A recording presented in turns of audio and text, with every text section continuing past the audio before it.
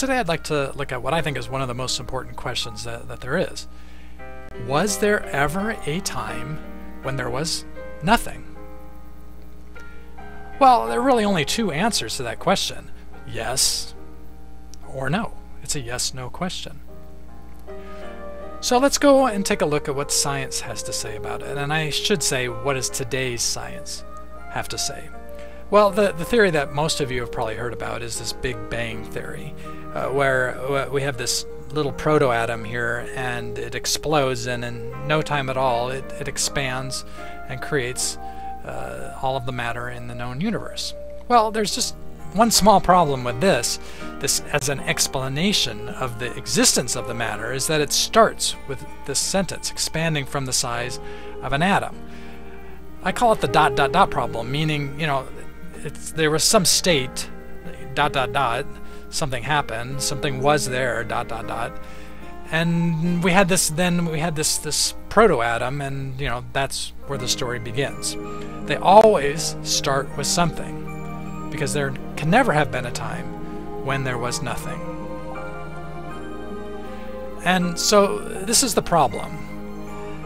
We can look at it from two ways. We can look at it just from common sense, that there can never have been nothing simply because there is something now.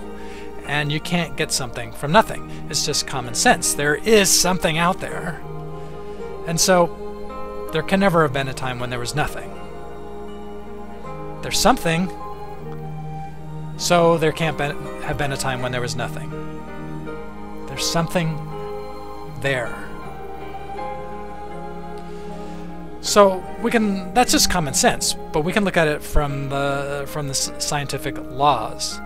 And so the main one to look at is this law of conservation of mass and energy. And you can read through that, but what it basically says is that the total mass in a system, the total mass and energy, remains a constant.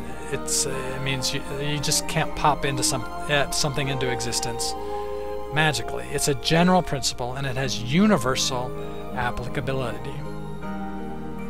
It really is the one physical law that everybody agrees on. You can't get something from nothing. And so that creates the problem for science. And a good question is why? Why does there have to be a problem?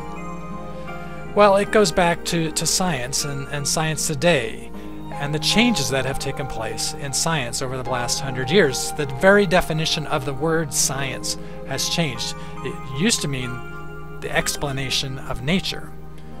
Now it means the naturalistic explanation of nature, meaning only natural causes can be used to explain nature.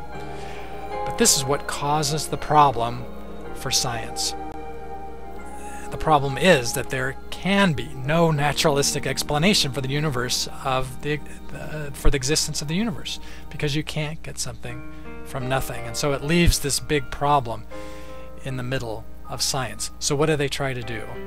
Well, from here on out, well, I mean, from one point of view, it makes sense, because this is what they really believe, that there was no God, and so there is something now, and it had to have come from somewhere. And so they pursue these theories. And so the one we looked at is the Big Bang theory, but you know, we know that it's not an explanation. There's this ... problem. It assumes the existence of that proto-atom. So, you know, where did that come from? It just begs the question. Other theories that are, you know, very popular today have to do with quantum mechanics, and one that is especially popular is this notion of parallel universes. And so what they've done is, in order to overcome the problems associated with trying to explain where we came from, they posit the existence of an infinite number of parallel universes. And so being able to draw on this infinite resources of all of these universes, they figure one of them, out of this, you know, seemingly impossible odds, out of one of them sprang the one universe, ours, where it actually happened. But there's still a problem with that. In order to split into multiple universes, there had to have been a splitting point. So, you know, they say, okay, this is our universe here. They can't really explain how we got in, how we came about. So it's really, if you think about it, just lights and mirrors trying to deflect the problem.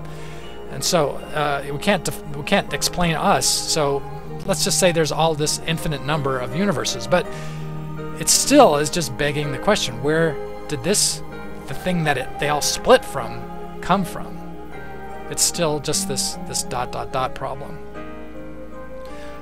Other popular theories have to do with the states, these quantum states. So you see things like this, where they claim that there was this state of being in our universe, where there was nothing, and then just by some process we popped into a different state where now there is something. Well, to give them credit, this is a realization of this chicken and the egg dot dot dot problem. And so they're trying to say, well, there was a state when there was nothing, and so there was this process then that something came about. But there's still a problem with this. Quantum phenomena don't violate the conservation of energy and mass. You still can't get something from nothing. It really is, this kind of theory really is just modern science's creation story. There's no basis in natural laws that would be able to support this. And there's other theories. I sum them up under the category of nothing is something. And so they say, well, there was a time when there was nothing. It's just nothing is just not what you think it is. There actually were these particles there, or some sort of pockets of something. And so they changed the definition of nothing. Well, let's just go back and look at that for what it is. Was there ever a time when there was no energy, no matter, no particles, no pockets of whatever you want to call it, just nothing? And the answer to that has to be no. There can't have been a time when none of that was around. And so that brings us back to the question and of course the answers, the possible answers. The bottom line is that there are only two answers to the question: was there ever a time when there was nothing? And let's assume that God is outside of the universe. If God created it, he was outside of it. So was there ever a time in our universe where there was nothing? And so there's only two answers to that question. It is a yes or no question. The first one is no. There never was a time when there was nothing. All the energy and matter in the universe today has been here forever. Well, it's not really an explanation of where it came from, is it? But it is a creed. It is something to believe in. And in fact, that's what science believed for basically ever, up until just very recently, in the scheme of things, the last 100 years or so.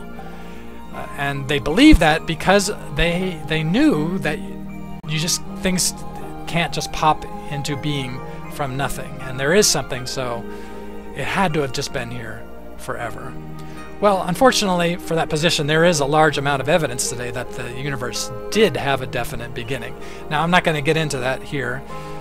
We could, but the main reason I'm not going to get into it is because I don't really think any of you out there believe that there was a time that everything that is here today was always here. I think you all believe that it did come from somewhere. So I think all of you fit into the second answer to the question. Yes, there was a time when there was nothing in the universe. And as we've seen, the only logical explanation then that falls from this is the one that comes from faith. By faith, we understand that the universe was formed at God's command, so that what is seen, the something that is here, what is seen was not made out of what was visible. In other words, the something was created by God from nothing. What is seen was not made out of what was visible. From Hebrews 11, verse 3.